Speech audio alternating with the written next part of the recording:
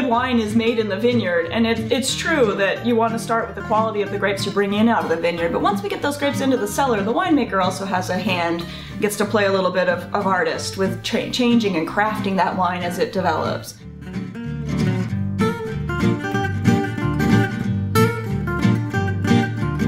When you have a target of a style and you've got a palate in your head and you've got a palate for your taste and you've got a palate for your heart, maybe all those things that work together make a wine that everyone's going to appreciate. But first you have to start with the fruit. Once we bring the grapes in out of the vineyard, we put them in the refrigerator and chill them down overnight. And the next day, we bring them out and they head to the destemmer, the crusher destemmer, which pulls the berries off the stems. When we destem our reds, we run them all down the sorting table and we pull out anything that's in there that we don't want to be part of the fermentation process. So we're looking for chunks of the stems, which we call jacks because it looks kind of like the little kids game jacks. And we also are looking for bugs, stink bugs, ladybugs, anything like that that would impact the flavor of the finished wine. We're looking for rotten berries, we're looking for unripe berries, we're looking for leaves. And then from that point, the yeast is added to the entire, the grapes, the skin, everything. It looks kind of like a big stew, and it ferments that way for 10 to 14 days. Alcohol is not the only byproduct of fermentation. We also get carbon dioxide. So a fermenting wine bubbles, kind of like a soda in a glass. As those bubbles come up through the fermenting wine, they grab those skins that are suspended in there and they carry them up to the surface with them. And it leaves the skins all kind of puffed up on the top in a big pillow of grape skins and carbon dioxide gas.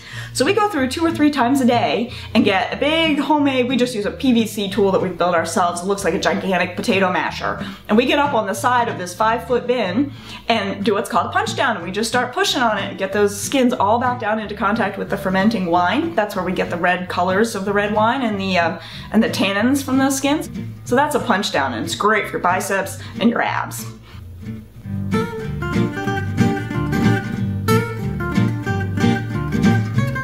Once that's done fermenting, then we take it and put it to the press and press it.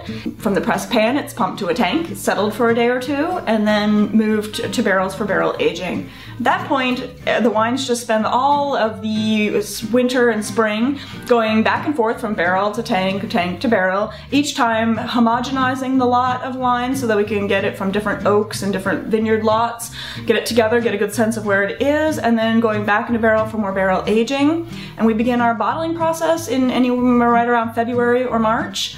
And we spend March, April, May, June, July, August moving wine back and forth and bottling those that are ready for bottling so that we have all of our tanks and barrels empty and ready to accept the incoming harvest when the whole cycle starts again in September.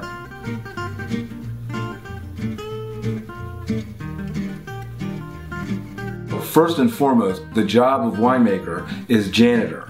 You cannot make a good wine product if you are not clean. The most important tool that we have is a hot water power washer. All those microorganisms that make good wine, for every one of them, there's probably a gazillion other ones that want to eat that wine and make it turn bad. The natural progression of grape is not to make excellent wine, it's to make vinegar.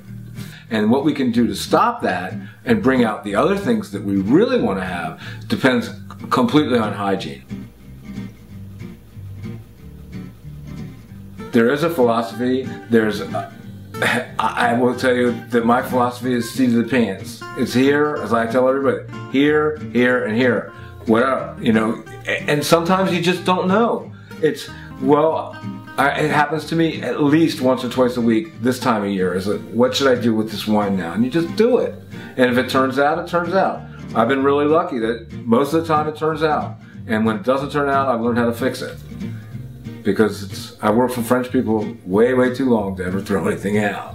By now you might have encountered our Tour de Franc. There's a blending adventure right there. The Tour de Franc actually started as a mistake. We thought a tank was empty and it wasn't. We put Touriga into it and it actually already had Cabernet Franc in it. And that's where you got our original Tour de Franc, came from that accidental blending. The winemaker is not the only person who has a hand in making the wines. We actually come up with, in our heads, what would be the perfect blend for, say, our house red. And then, since we don't always trust ourselves, we actually mock up 3 or 4 different options and take them upstairs into the tasting room and start pulling our regulars. It's not uncommon to find me on a Friday night with 4 bottles, and I'll just set down 4 glasses in front of you and say A, B, C, or D, and ask the customers to tell me which is their preference. And it very, very quickly falls into a trend starts almost immediately, and it's almost never the one that we thought it was going to be. So the artist and the winemaker, and then there's the consumer, and so we want everyone to have a word and say in it.